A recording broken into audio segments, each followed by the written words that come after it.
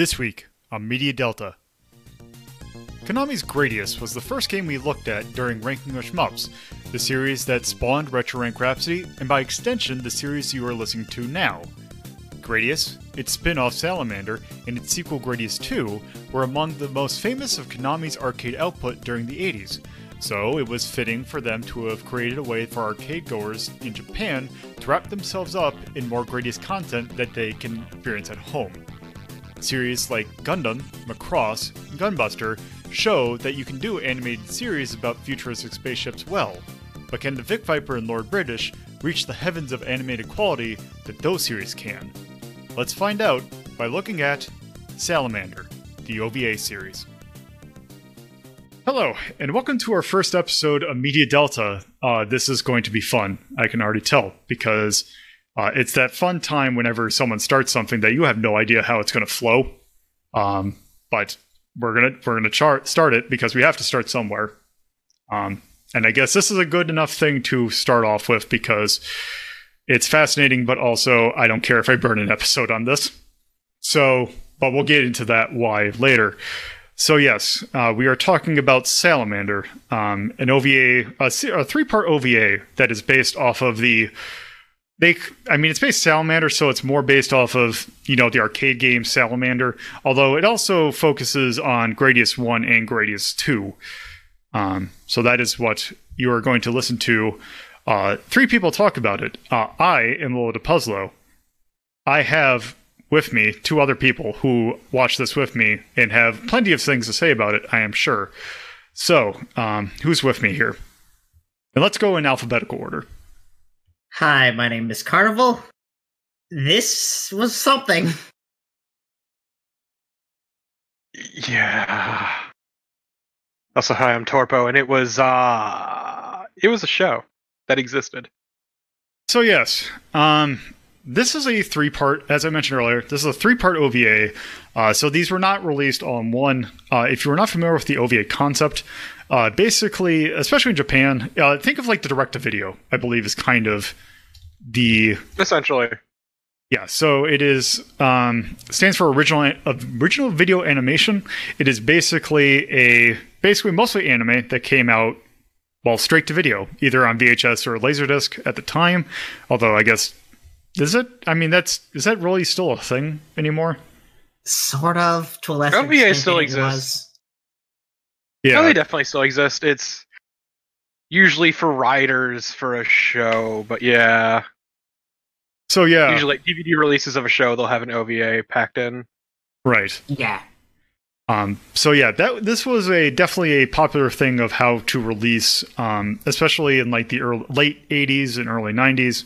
I'd say even earlier than that, but you would have basically just, oh, hey, here's a VHS or something of this anime. And Konami, in their infinite wisdom, decided to produce one based off of Gradius, or I guess in this case, Salamander. This originally came out in I believe the first episode was released in 1987, which if I take a look here, actually, probably should have looked at this up earlier, but if I do, I want to say that this was actually very close to the actual release of, so Life Force apparently, or Salamander, if you're not familiar with the game, the naming in itself of the arcade game is confusing enough. Salamander, I believe the original release was released in Japan, July 4th, 1986.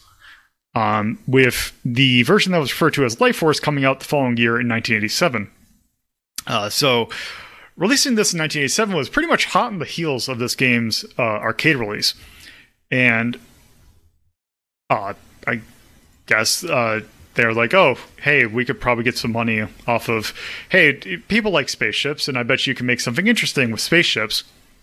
Like, how can you make like a thing involving space combat with aliens that are based off of like mutated like turns machine into like organisms?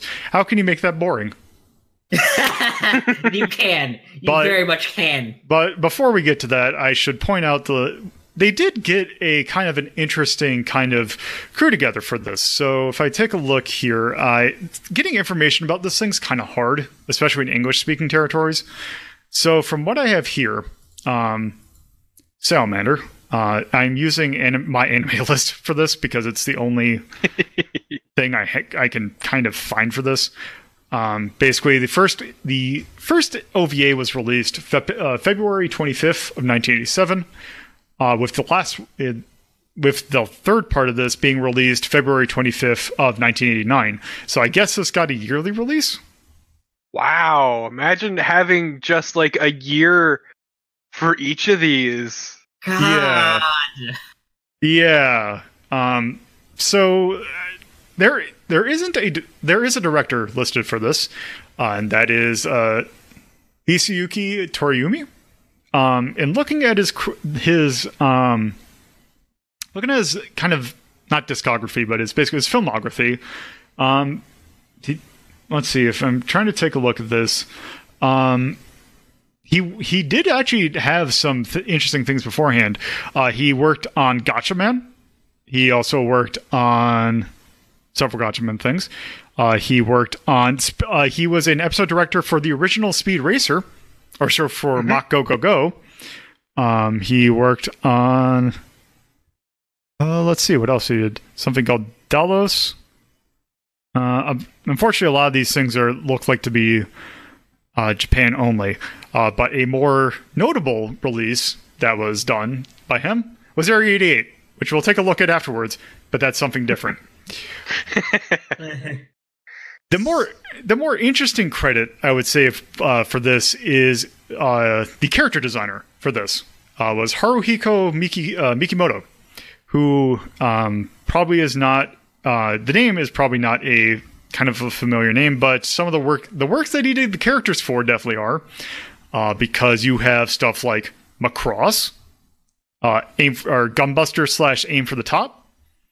You have let's see what else. He worked on some of the Mobile Suit Gundam stuff. Like he worked on let's see, Mobile Suit Gundam 0080 War in the Pocket.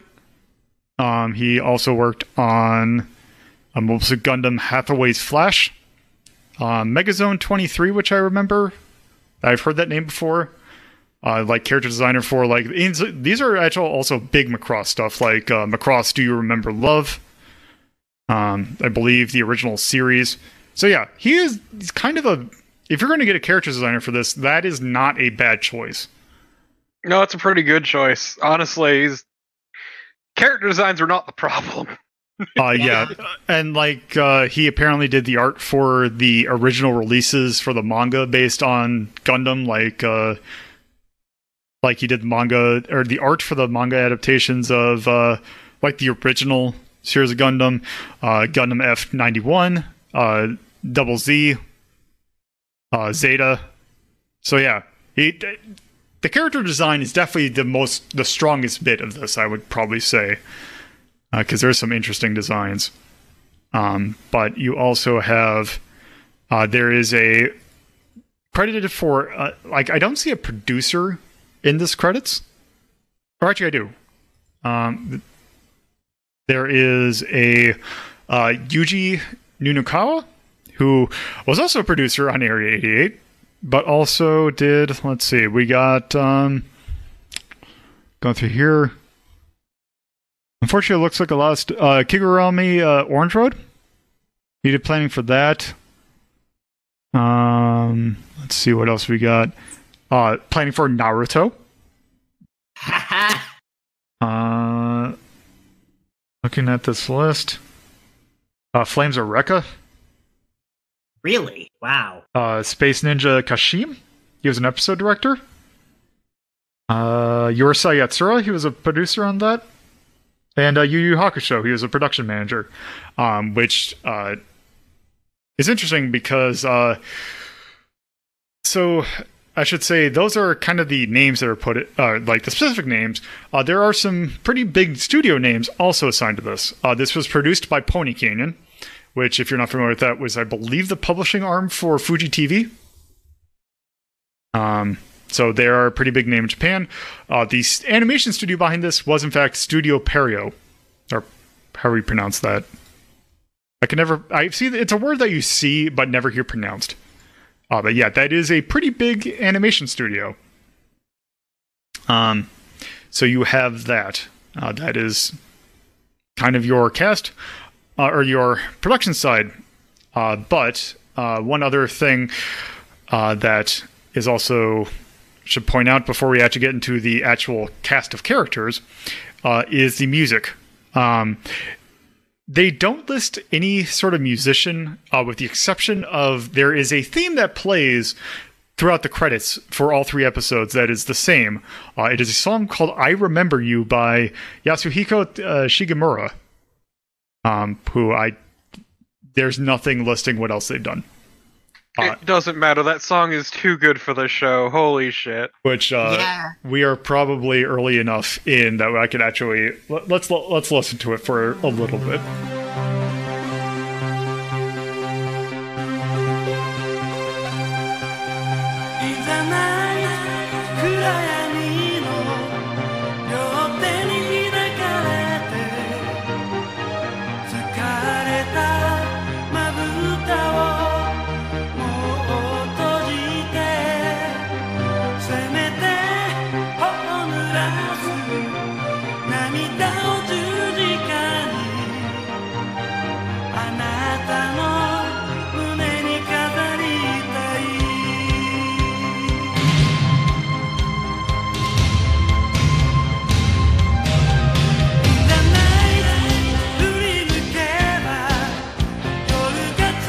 So yeah, this is what plays throughout the credits for all 3 episodes. It is an 80s ass 80s song. Those fucking 80s drums, holy shit. Yeah. Yeah, it is. I would not call that a good song. It is good for the OVA. It is exactly where it needs to be.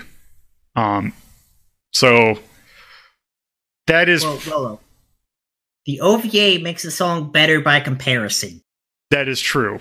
I should also mention, since just in general about the music, there might be a reason why the music is not credited, because, you know, the Gradius series is a series that is known for its fantastic music. And even in like the games that it's based off of, Gradius 1, 2, and Salamander had some pretty good songs in it. There are remixes of game music in there. But it is the most anemic renditions of some fantastic songs that I've ever heard. I think there was one good rendition in like the 3rd episode. The 3rd episode. There's a good rendition of the song The Final Enemy that is okay. Yeah, but otherwise, yeah, they're really not particularly great, and the rest of the music is forgettable. Incredibly. It is like if you heard the boss music from Salamander being done on a Casio keyboard. Like, it sounds like it is the same, has the same power behind it as if you ever have gotten like a Casio keyboard and it has like the built-in versions of pop songs. Is it about as good a quality as that? Well, I was gonna say like the non-Gradius music, like the stuff that isn't like an arrangement, was this weird kind of like almost off-brand public domain. Oh, yeah. Right. Yeah. Because it's like, we're listening to it, it's like, okay, is this going to go into like Mars, or is this going to go into like, there is a really good section in episode 3 where you could really tell they want to play La Marseillaise. I think that's how you pronounce it. Like the French national anthem. But it's like, it gets so close. Like, it is painful to listen to in some, because it's your brain doing the trick. It's like, oh, I know the rest of how this is going to go, and it just completely goes in the opposite direction, like in a very off-putting way. Yeah, it's not particularly good. Yeah, it is almost frustrating in a way, because there are OVAs that I've seen that have used in-game music pretty well, but also those have more budgets. Well, they also get the people who did. They also have the people who did the music in the game also do the music in the show. Yeah, I was gonna say the problem with this wasn't budget or talent. It's just somewhere along the way somebody fucked up and kept fucking up. Yeah, I could almost guarantee the budget was probably a concern, though. Yeah. I'm just saying, like the issue. Yeah. All the budget went to the third episode, so... Yes. Which is why it's the best, but... Yes, we'll get into those, because now, before we get into the actual episodes proper, we should probably discuss who the characters are for the show. Oh, God. So just a basic synopsis of what this is that there are essentially two planets. There's multiple planets in the solar system, but there are two planets that get particular mention. That being the planets Lattice and the planet Gradius, of which, if you're not familiar with the lore that is in Gradius, Gradius is in fact a planet. That is where it gets its name from, or the game gets its name from. Gradius was basically the victim of an attack of a myth, or basically a kind of race of alien called the Bacterian. The Bacterian, their kind of gimmick is that they can take anything. They can take anything and make it organic.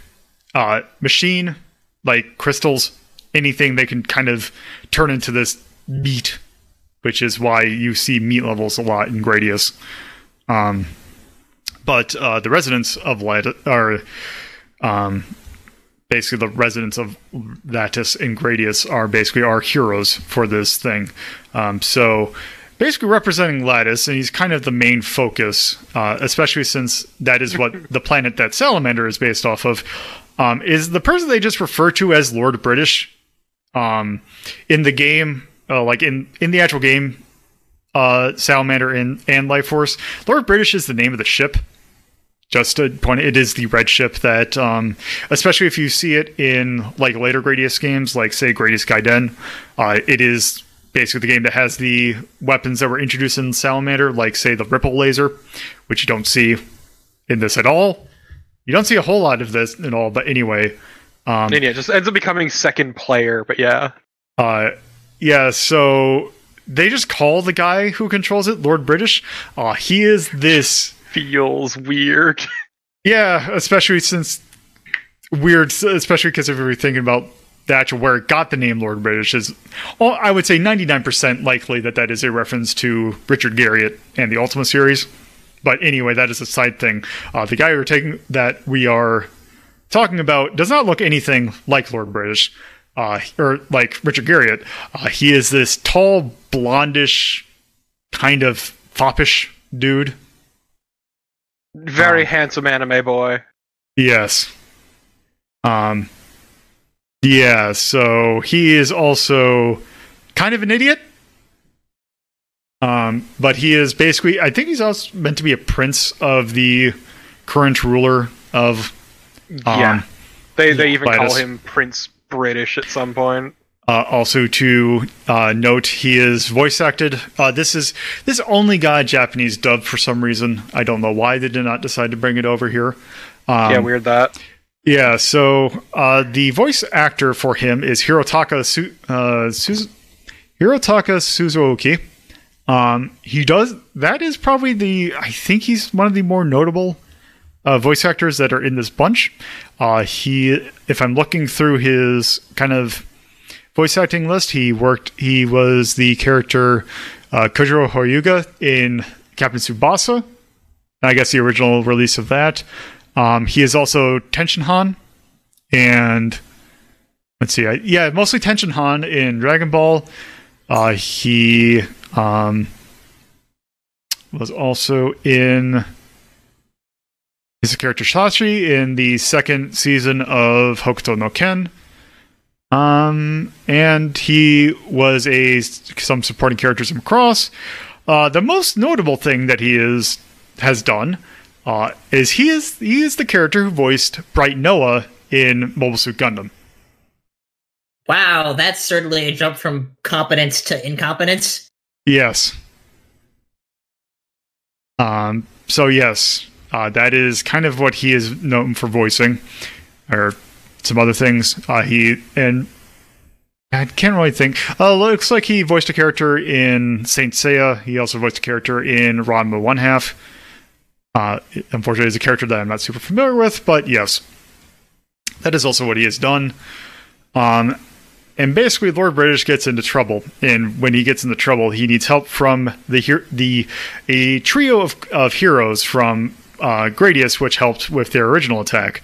The kind of the leader of the bunch is this You know him 80s well. ass OVA character, Dan, who is Hero basically protagonist. pretty much. He is your medium height, brown haired. He's red, actually. Oh, it's red. Red. Yeah, it was red. Yeah. But anyway, he looks like an RPG protagonist. He is voiced by, let's see, Koji Sujitani. Looking through here, not a whole lot of these look familiar. He did all. Thank you for the bits. Anime Hero Standard Template number 1. Yes. So we also have. Let's see. What else did he did? He was Miroku in Inuyasha, apparently. Fuck off. Um. I hate that I'm recognizing names now. Like a lot of these, I'm kind of sort of familiar with. He voiced Ryu in Street Fighter 2 V. And Oh man, that must have been a hard role. yeah. But anyway, yeah, he also apparently he did the theme song for Otaku no Video, which sure, that's just a side bit trivia. Okay. But yes, Dan is essentially, yeah, I mean, that's kind of all you can really say about him. He's your standard 80s anime protagonist. He has all the personality of one too. Yes. Getting into weird romantic side, or like fixing up with... I liked that one because it was actually like one of the few good pieces of writing. Yes. But naturally, if this is an 80s OVA like that, we have to have our spunky female protagonist, and that is is done by the character Stephanie McBain. I just kept referring to her as Nadia the entire time because she looks like an off-brand Nadia. Yeah, she looks like an off-brand Nadia. That's basically what she is. To be fair, Stephanie was probably the best character in this entire thing. Yes, she definitely was. We will get into the more details in episode 2, but she is actually the daughter of the former president of Planet Gradius, so she is part nobility, I think, something like that. Oh, from at least a political family. Yeah. Yes, she is voiced by Noriko Hidaka. Looking through her list, let's see. She voices Miwa Yamada in Cheese Sweet Home. She is. Speaking of Nadia, she is actually the voice of Jean from Nadia's Secret of Blue Water. I feel like you went over this when we were watching the actual OVA because you were so bored. Yes, we'll get to that, but yes. Also interesting because she also voices the main protagonist of from a OVA, or not an OVA, but a show called Dodge Danpai, basically Dodge Danpai, which actually got a game by Sunsoft, so we might actually cover that in the future. Looking through this, if I see anything else, she has she's getting recent roles. Does a supporting role in Little Witch Academia. Oh, that's nice. Going through here.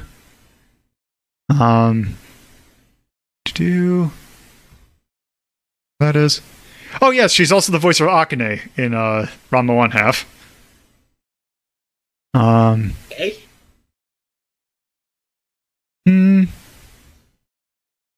Here I see. Yeah, that's kind of her main stuff. Yeah. So yeah, that is Stephanie, and also we have the third protagonist who is named Eddie Evan, who is basically wearing. Is it just a vest or is it a jacket? I'm pretty sure it's a vest. Yeah, just wears this red vest and has he looks like the friend. He is basically the exact person you think of. If you see it, it's oh yeah, I could tell that's the friend of the protagonist. I can tell it's a friend who's gonna die. Yes, that is something that happens. Yes. He also delivers the single best line in the entire OVA. Which we will get that for when we get to episode 2. That is probably the key point of that thing. So there's also another character that is also very important that shows up later, and her name is Paula. Or Paul, or it's just Paula that is pronounced there. Her voice actress is Sumi. Let's see, her voice actress is Sumi Shimamoto. Looking through her list, I don't see anything sticking out. Oh, actually, I do see one thing. She is the voice of Clarice in the Castle of Cagliostro, the Loop on the Third movie. Also, wait. Oh! Also voices, I think... Yes, that's, I believe that is Konada's mom from Lucky Star. Konada Izumi.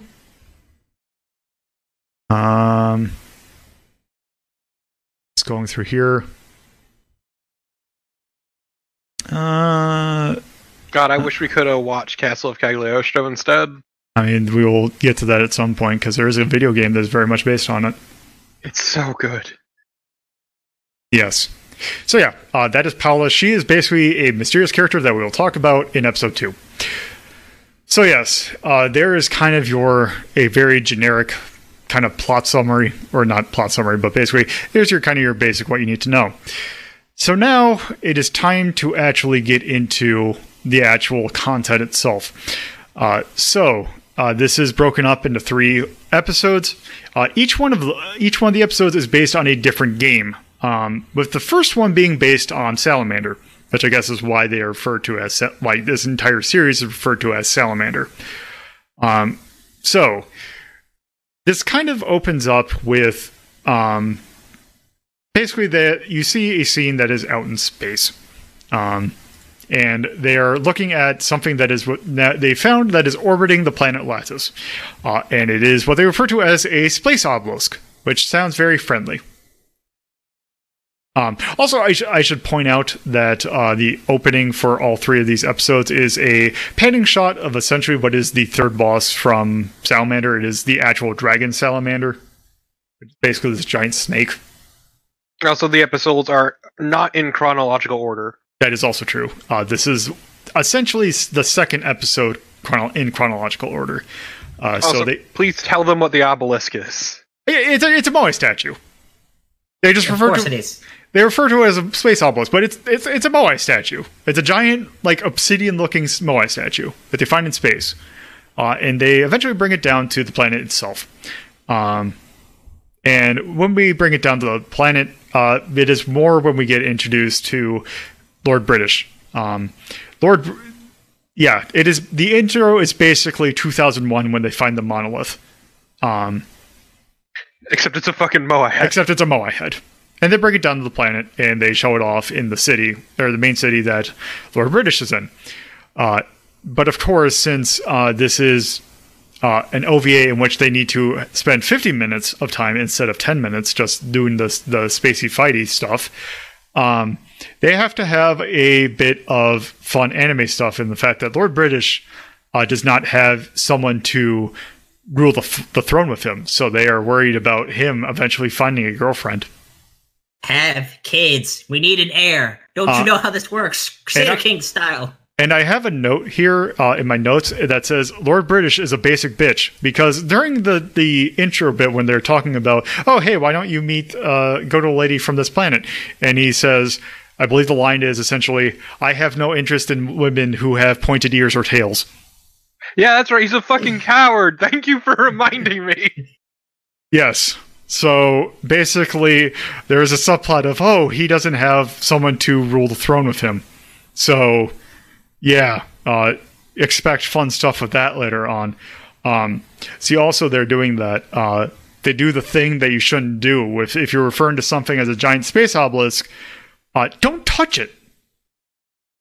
So wasn't it like splintered in 2 too? Yeah, they break it. No, that's why it's splintered in 2. Yes, because they touched it. And go figure that the giant thing in space is actually a calling sign to the Bacterian. So they bring it in, and it's like they cause the Bacterian to flood to Lattice. And basically, bad things start happening. There are floods, there are just general bad stuff keeps on happening. And here's the thing. The fucking court maid is like, oh shit, there's a giant prophecy about what happens if this thing got fucked up. And it's like, why do you not lead with this? Yeah, it's like... It's fine. There's a wizard for some reason, also. He's got a sweet wizard hat that would break your fucking neck. Yeah, it's like he has like a two-sided jester hat. It's like, what's really unbalanced. It's just all facing forward. What's the mythical creature that, like the snake creature that has the two twin tails? Is it Hephaestus? What? You mean Like, the Greek thing? The Greek thing with two twin tails. I forgot. It's like a snake it's like almost like a gorgon that has like two tails. I can't remember, but it's a tail that it's like the hat that looks like that. Also, this is episode 1, mind you. We are just talking about episode 1. Yes. Yeah, this is all episode 1. So they sent they're like, oh hey, it's the Bacterian. They're coming now, and basically Lord British is like, oh, just send the army. They'll be fine. And lo and behold, they get smoked, like really badly. So naturally, when they do that, it's like, oh, I guess we have to surrender to this. And then someone mentions, oh, hey, Gradius had the same problem earlier, so why don't we get some heroes from there? Or it's like the people who fought there.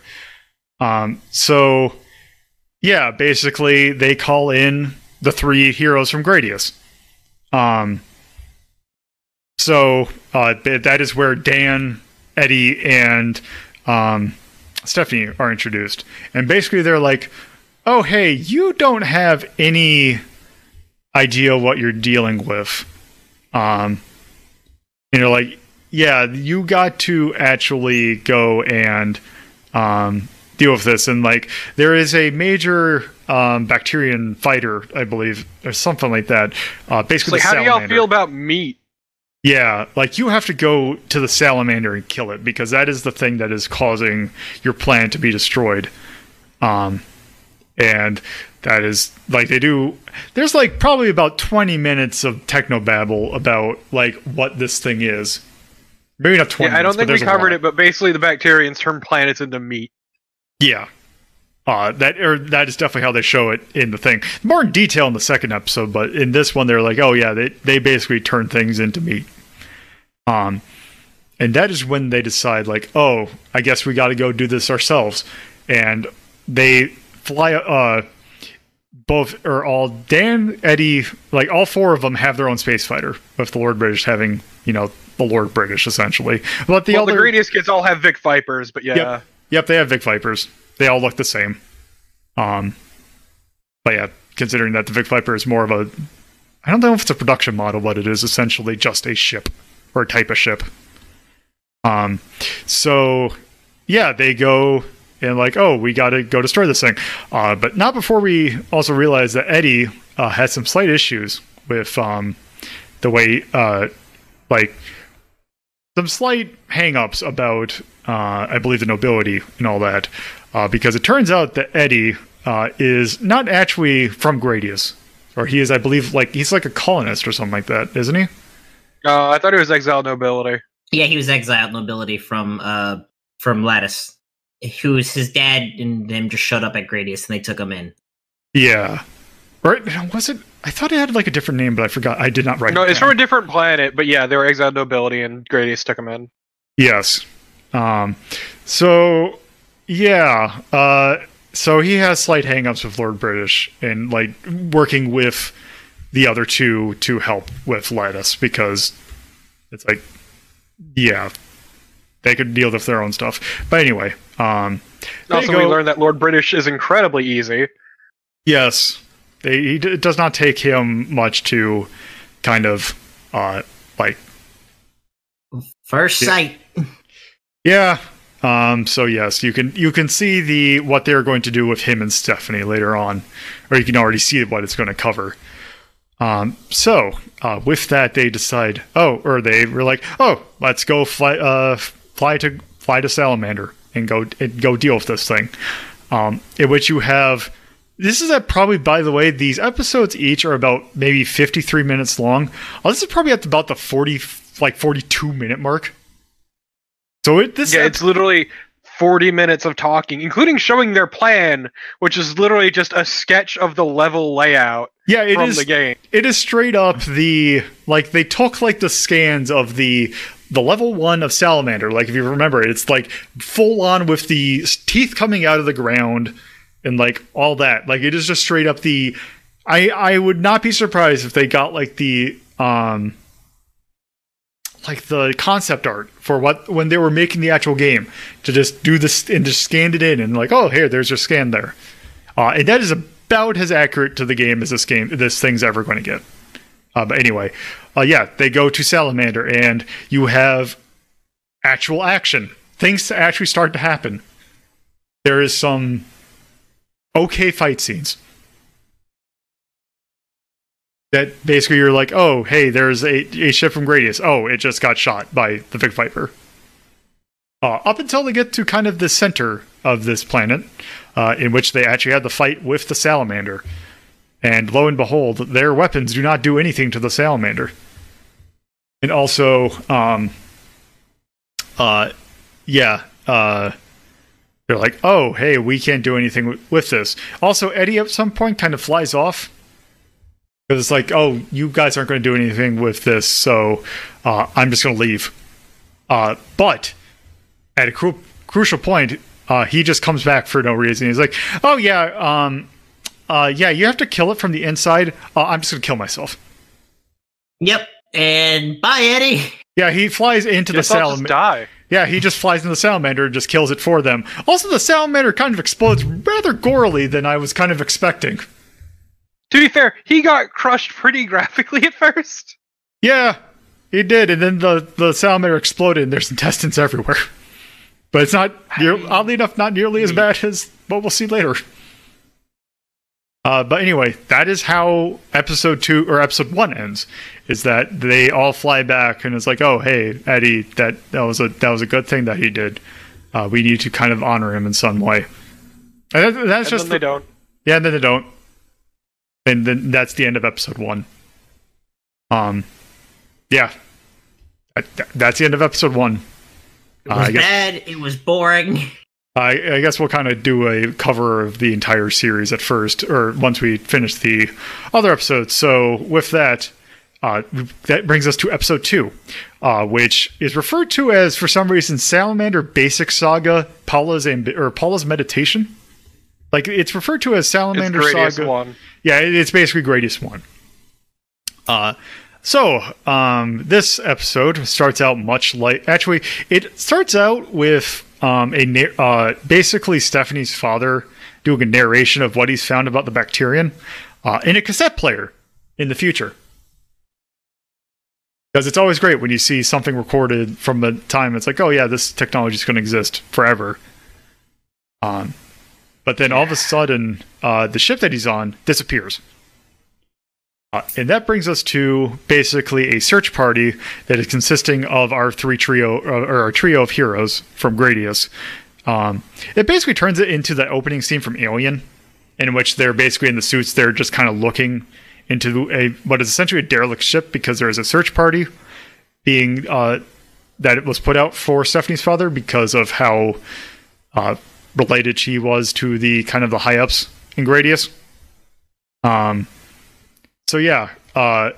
Then they basically go in. They're all in spaceships or like spacesuits, like trying to go through a derelict thing. They find they're going through a derelict spaceship, and they find sleeping pods that have like these weird alien creatures in them. And except for they kind of come across one particular spaceship or space pod that for some reason has a human woman in it.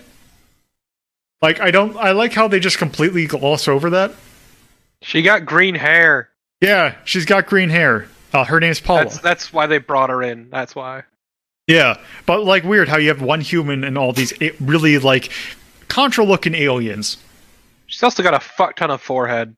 Everyone has a ton of forehead in this show. Everyone does. Yeah, so basically they try to do 80s like poofy hairstyles and that would be fine, but they didn't understand how hairlines work, so everyone actually had really high foreheads. Yeah. Does it really mean does it mean they have it when it's like standard across? Maybe that's just what the humans of Gradius and Lattice just developed as over years of evolution. That's just the normal baseline there. Real fucking deep, my dude. Let's move on. Yeah. Yeah, they're actually Metroids. God. So yeah, they find Paula and bring her in, and basically they're like, "Oh, hey, my planet was destroyed by the Bacterian. I'm also a psychic, and I can go and kind of telekinetically reach out and find out where the Bacterian are, because when they attacked my planet, I was able to kind of reach or like figure out what was going on with them.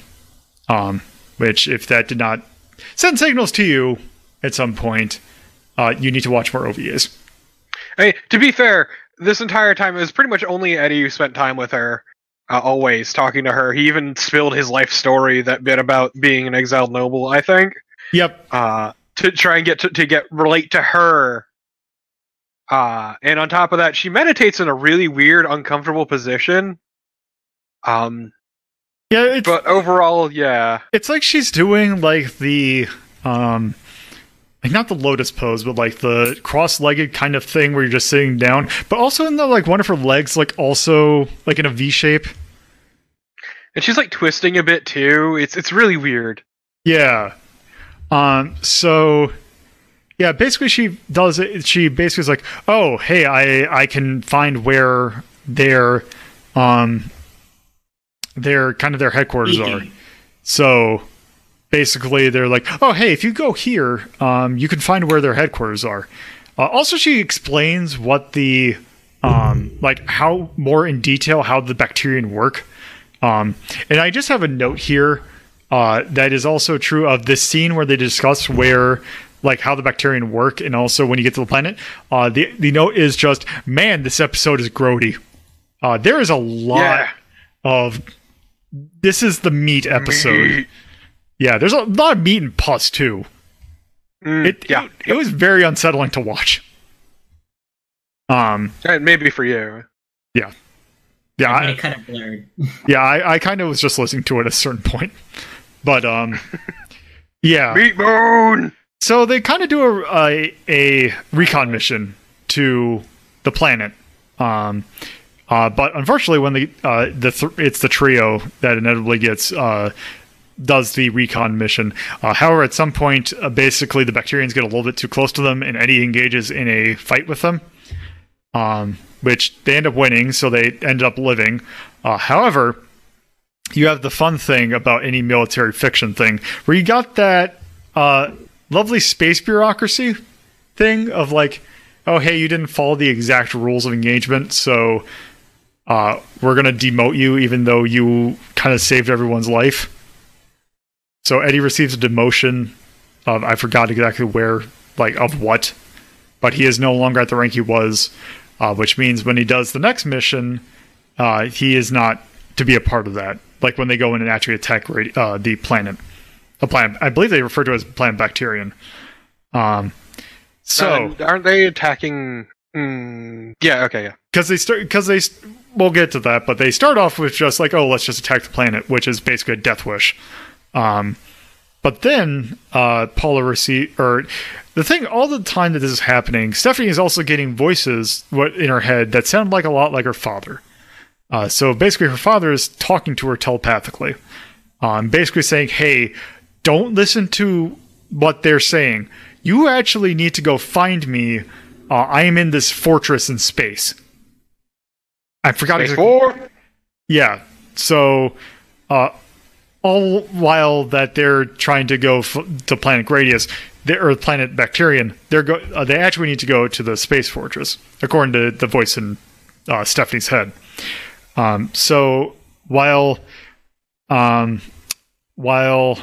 Eddie and not Eddie, while Dan and Stephanie are actually engaged in this fight going to Planet Bacterian, Eddie decides to hang out more with Paula. and Paula does more meditation and realizes that she has a kind of a vision. It's like, oh, can you show me this planet Gradius kind of thing?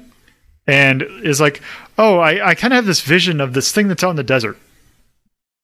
So they kind of take their Vic Viper, or Eddie takes her in his Vic Viper over to this desert area of Gradius and finds out that there is a obelisk there. There is a Moai head in there. Just chilling. Yeah. It's like, it is the one thing in this complete deserted desert. Well, obviously it's a desert, but anyway. Yeah, and the thing is that when Paula tries to get close to the obelisk, it tries to, like, it repels her.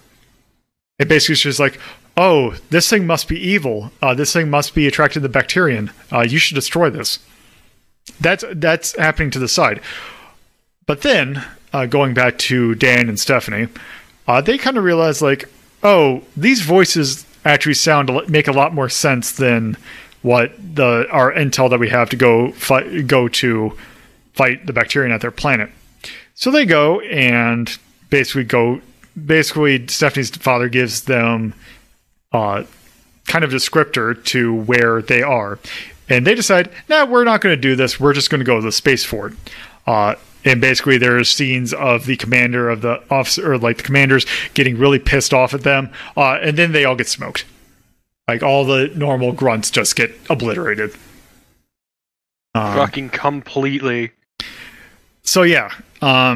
So, Dan and Stephanie go to the space. Weren't they also in part going off of Paula's intel? I think it was half that and half the thing that Stephanie was also going to. Yeah. So they're going, and they go to the spaceport, and they find a giant brain. They find out that the Bacterian have captured Paul or Stephanie's father and turned him into a cyber brain, which is essentially essentially what that means is they turned him into the final boss from Gradius 1. Yeah. Also, I feel with mentioning that this entire time up to this point, the voice had been guiding her to avoid getting shot as well, and where to go and where to move.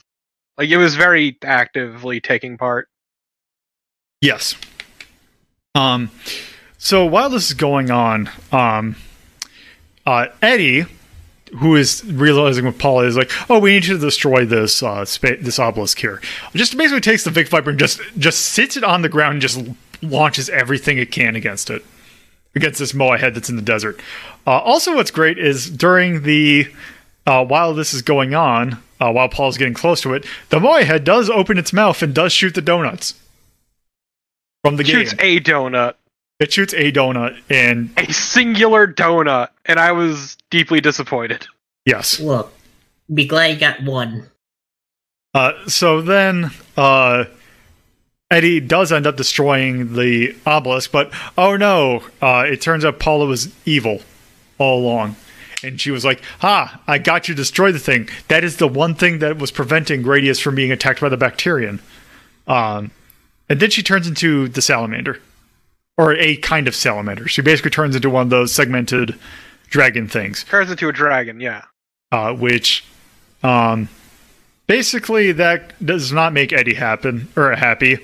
And he goes in this tirade about why can't people, like, everyone is trying to dupe me. They're just playing me for a fool like they did with the thing. In which this produces the greatest line from this entire series. And I'm just going... So basically he's like, oh yeah, I guess... why is it that everywhere I go, I'm being treated like this? In which he says the line, and I'm going to just read it verbatim, because it is certainly a thing. Let's see, got here. Got it saved here because it is a fantastic line. And that says, racism exists on every planet. With him looking very contemplative. He's also, like, shaking his fists, too, which you can't really see in that screenshot. Yes. It is extremely stupid. And Also, you're if not you look at allowed. that image, you can see the forehead. yes. Yes. Yeah, that is what happens there. Also, when this happens, Dan and Stephanie basically no longer starts to hear Eddie, or Stephanie's father's voice. Basically, he is now fully corrupt, and Stephanie has to kill her father by doing the thing that you do in Gradius 1. Shoot the bullet. Patricide! You shoot the little thingies and then it dies. And that basically is the ending of episode 2. Also, I should point out the ending of, much like in episode 1 where they showed the kind of layout looked like the level 1 of Salamander. The ending for episode 2 is basically them going through the last level of Gradius 1, like drawn out. Yeah. Yeah. I think 2 was specifically the episode where they did like a side shot. No, that's episode 3. That's episode 3. Is that? I took a Everything screenshot. good in this series was it from 3. No, trust me, I went back and took a screenshot of it because it's really good. So yeah, that's episode 2. That brings us to episode 3, which, yeah, it is the last actual, it's the last episode of the series. Also the last chronologically, because this is the episode title for this is Salamander Advanced Saga Gopher no Yabu, which is Gopher no Yabu translates roughly into the ambition of Gopher. That is the actual name, the subtitle of Gradius 2.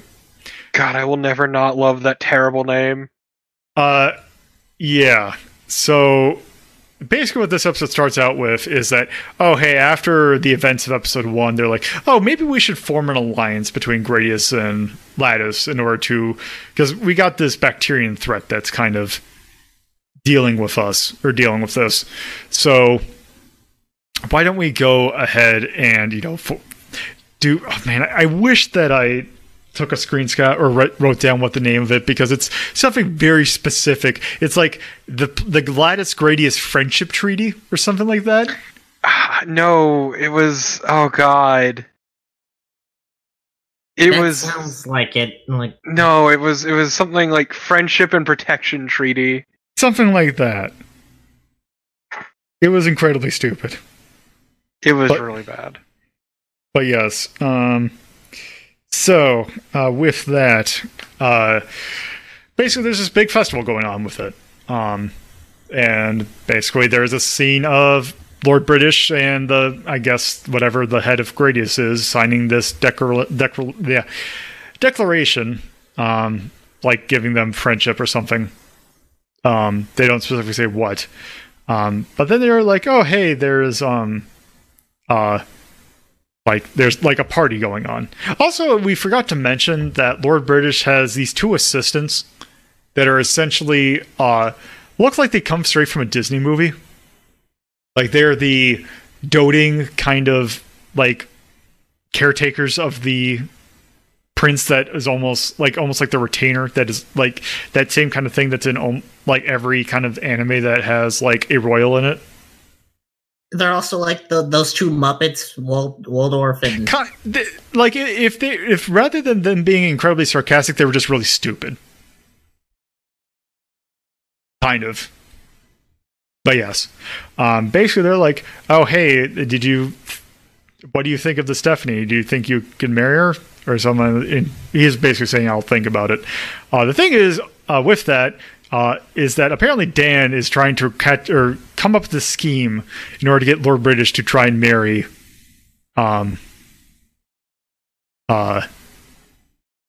Stephanie. Yes, we're trying to marry Stephanie. It was more like he was trying to hook them up. Yeah. And that he basically did the old inviting both of them to the same place to see what would happen. Yeah, so there's a scene of Lord British kind of catching the courage to, I guess, actually ask Stephanie's hand in marriage at like this pavilion, with Dan doing the thing of hiding behind a tree like 2 feet away.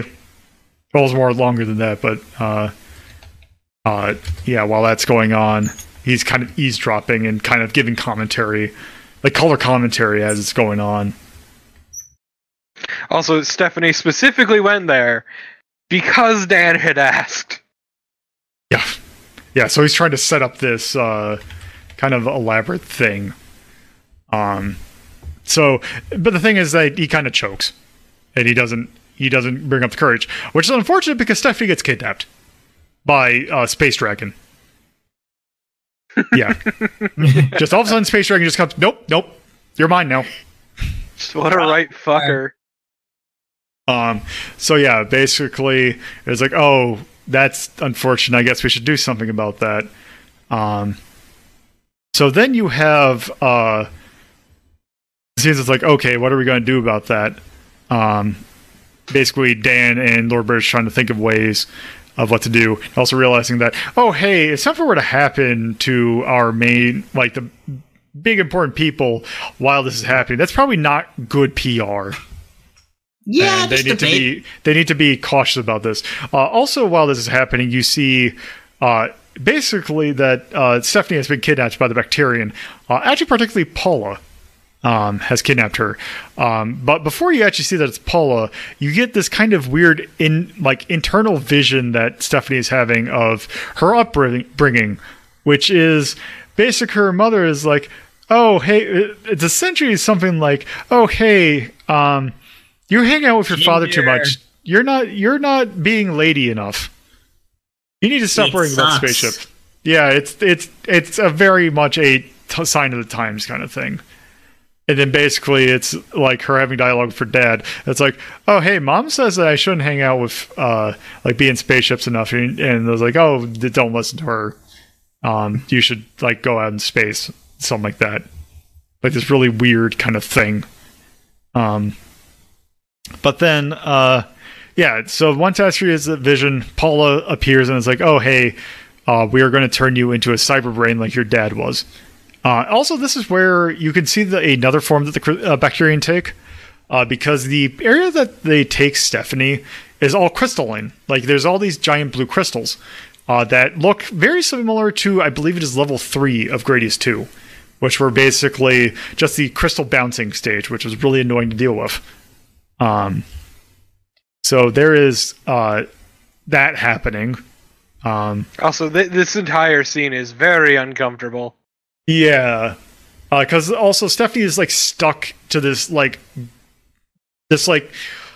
kind of like, was it like brain-like material, like this very sticky, like gooey. It was material. A membrane. Yeah, like a membrane kind of thing. Some sort of like sticky membrane, yeah. So she's like bound in that. It looks like if she took like her dress off, that she would actually just be fine, but she decides not to. But probably should get goop like other ways. But anyway, so yeah, while this is going down, they actually managed. I forgot exactly how, but they managed to track Stephanie down to, and they inevitably find her. And they rescue her, kind of. Basically, the way. Well, it's because of the way they rescue her, which is the great thing, which is basically Stephanie is being lured to touch this giant crystal that has her mother's voice. So as she's just also about to going back a little bit, when she was on the membrane, one of the crystals opened up and tentacles descended, and it was really awful and uncomfortable. Oh yeah, I forgot about that bit. Because yeah, it's like the thing that it's yes. So there is also when that happens, she is snapped out of the dream by Dan and Lord British blasting the hell out of the thing that is holding her, just with their big vipers. They're just like this giant ass spaceship, just shooting everything they had again, like to 5 feet away from her. No, it was specifically Dan who shot. Lord British didn't shoot.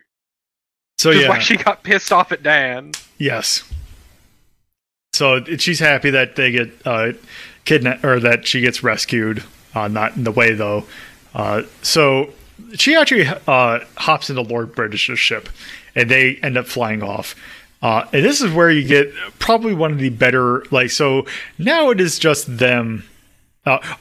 One other thing I should mention that they saw in the dream. Paula points out a giant brain creature to Stephanie when she is captured, and that is Gopher, which, if you were familiar with Gradius 2, it's the last boss. It's a giant-ass head that has a brain exposed. And that is Gopher, who is kind of the main bad guy of Gradius 2. So then, with that... they actually try to escape this, and in doing so, they run into a bunch of enemies that you see from Gradius 2. You actually get a pretty decent rendition of the song Tabadachi from Gradius 2, mixed in with the not great remix of Salamander music. This is also where you run into the second boss, I believe, from Gradius 2, which is the giant eye.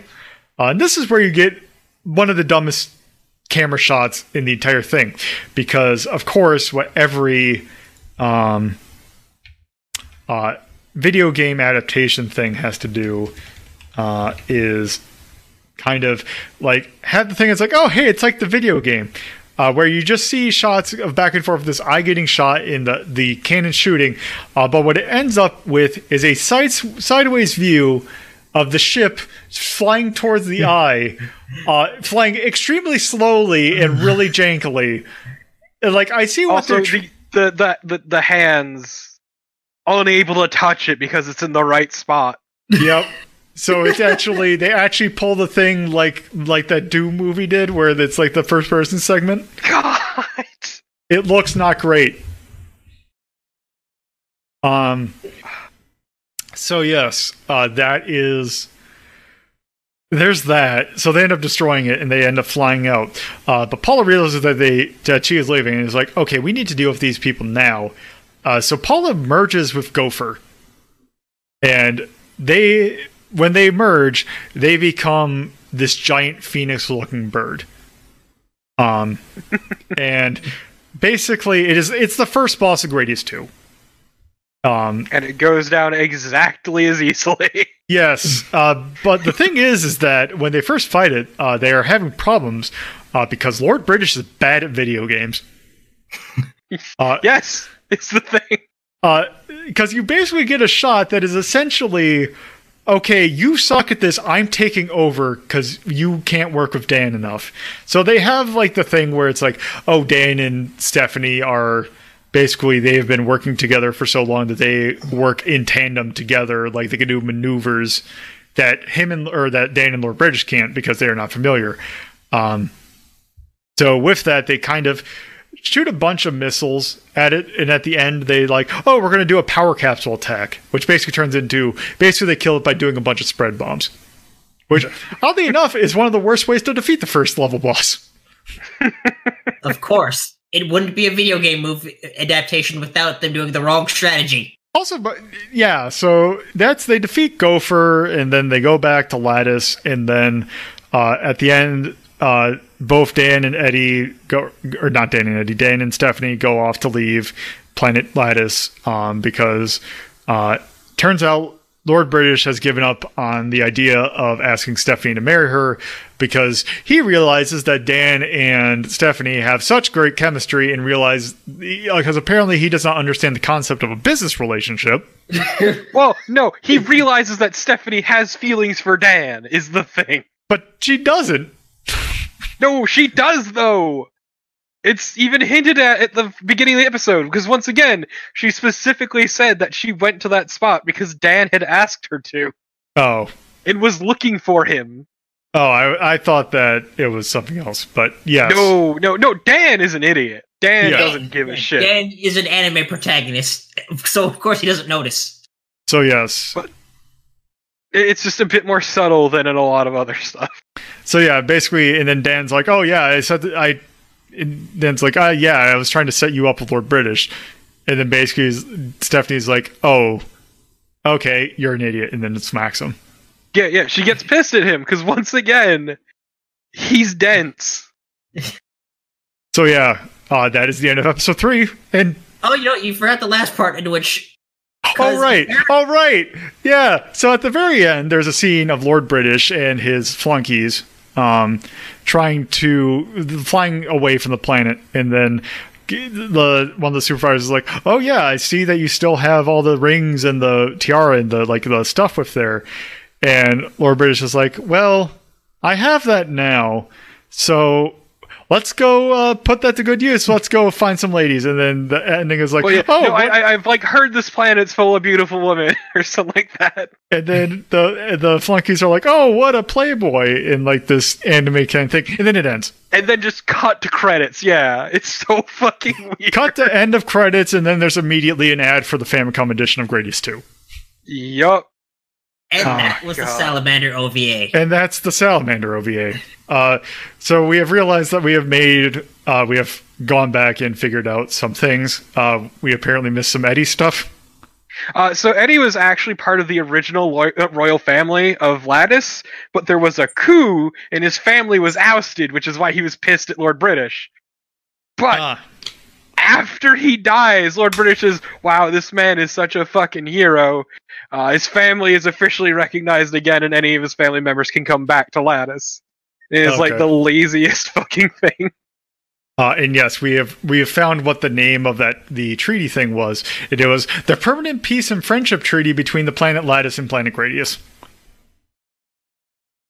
Yep. I literally went back through the OVA because I'm like, I know where this is, and I need to remember how bad this is. So yes, that is the entirety of the Salamander OVA. Also, I feel worth mentioning really quick. Just relative things here. The first 2 episodes are 40 minutes of nothing and then 10 minutes of action. The third episode's actually 20 minutes of like kind of character building that's still not particularly good, and then 30 minutes of things happening. Yes. So the third episode is actually somewhat decent. As much as this thing can be. Yeah. But yeah. So yeah, that is that. One thing I think before we actually get into the ranking itself that we should kind of discuss is I think that is more prevalent or that is more relevant to talk about is the relationship to the games themselves. Gradius having as bare bones of a plot, really as it being a shmup, has like the barest bones of the plot. They did like the very basic kind of things you could do with this. For one thing, there is no mention of options. There is no mention of any of the things that make Gradius Gradius. There's some mention of the Moai heads, but that's about it. But yeah, other than that, there really wasn't much to work with. So I understand also, why they wouldn't. The weird thing is the Moai heads were a defense mechanism for the planet. Yeah. Also, the other weird thing is the crystal form being the true form of the Bacterians. Yeah. So, yeah, I think that is enough talking about the Salamander OVA. I think we can now have heard enough that we can actually rank this thing. So in the garbage. Well, so this is our first. So, for those who are listening to this and are not familiar with that this is actually the sister show to a show called Retro Rank Rhapsody that I do on Twitch, where we rank these games, and these things that we're talking about are based on things that we have ranked. So here we have a ranking system of which basically we give whatever these mediums, we give it a score between, well, a rank between 1 and 21. Which basically it is a color-coded scheme according to the rainbow, with your violets being your, what we consider mastercraft, this can't get any better, it is just fantastic. Going all the way down to the red, which at 21, which is it's not even fun to look at, it's just don't even bother. So with that, with it being the rainbow scale, the green is kind of your middling. It's not great, but not bad. So with that, I think what we'll do is also one other thing I should mention. So these lists, these are going on two specific lists. We have two specific lists for Media Delta with this. We have Resonance, in which we are talking about how basically media that is produced that is in reference to a game, like this, that it's a show that was based off of a game. If you're thinking of other things like the Super Mario Bros. Super Show, like the Sonic cartoons and eventual comics, things like that will show up in this Resonance list. And that's where we're going to place this. And this is actually going to be our first entry into here. So if I'm going to let Carnival and Torpo kind of give their thoughts first in terms of kind of with the color scheme that we have, what would you kind of say this deserves? Personally, I would say probably like 14, 15 maybe. Like, it's not bad, it's just kind of boring. Yeah. I agree with that. I was going to probably... See, my range was saying between like 16 would be my highest I'd be giving it. Just because it's like... I don't know, I feel like the third episode kind of redeems it at least a little bit, which is why I wouldn't want to put it too low. That's a fair point, but it's kind of one of those things of like... The first two episodes are so bad that unless you're like... I disagree. They're not really that bad. They're just kind of boring. But like things do happen that are amusing at the very least. It's not like they're just a complete wash. That's it's just fair. Overall, it's just a wasted time. I would then call it like 15 then. Yeah, I think 15 is a good, because for reference, 14 is what is referred to as kind of met. It is the yellow portion of the rainbow. It has issues, but it's not necessarily terrible. And 15 is kind of the minus, but it's just it's the you need to drink more water yellow. Yes. Yeah, yes. It is not quite orange, but it is very much still in the yellow. It is not quite way past its prime, but it is getting close. So yes. Thank you for the... You need to drink more water is my new Crayola crayon. Yes. So let's go back to this resonance list. Okay, so we decided on 15, I think? Yes, 15. 15, okay. Yeah. So we have 15, and we have Salamander. I guess this is on Media Delta Episode 1, and this was produced... I guess I'll just start the starting year, so I'll do... This is 1987. Let's do... off for a sec so I can see. Let me just copy and paste this here.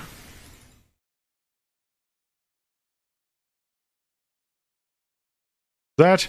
We also now have this is in fact released as an OVA. And so what kind of, let's see, from the genre that we have, I guess this would kind of be Sci-fi.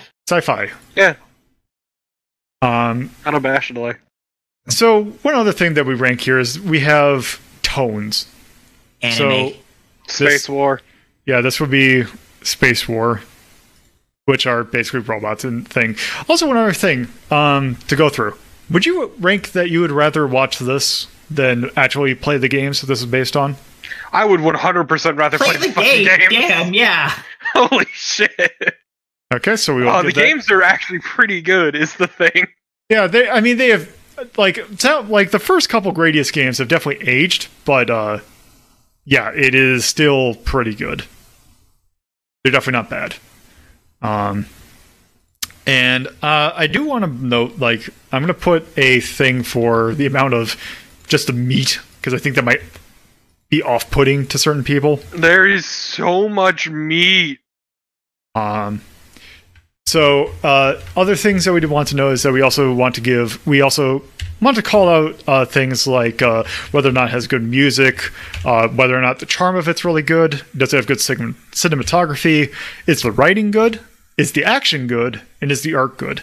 Or if you have any other specific comments that you want to point out. I can't believe it's going to be empty. Yeah, it's going to be empty, really, because other than, like, it's got bad pacing, and I don't know where we would put that in. I think we have a snail that we can put that in A. But that's all I can really say about it, is that its pacing is bad, but it doesn't stand out really in any other way. Yeah, I think that's Yeah, probably the only good really for this. notable thing I would argue is just the character designs are pretty alright, honestly. Yeah. Actually, I think I do have a characters thing that I could put, so I can put that there. And yeah, it's literally any letter. It would be a character. Ha ha ha. Yes. Anyway, I think that's probably good for that.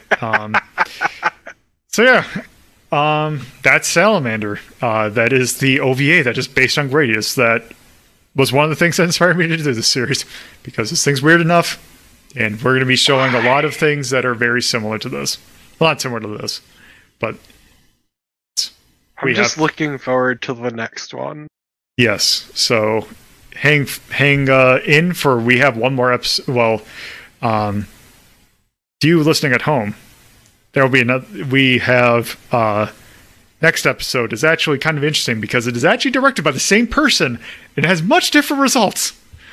Which is weird because it's before this too. Yeah. Yeah, It's like worse. so yes, just hang on there. Our next episode, we're going to be covering Area 88. So, What? with that, I think that's probably good to call this episode here. So, with that, thank you all, or I guess, thank you for listening to this episode. Torpo and Carnival, do you have anything do you want to plug?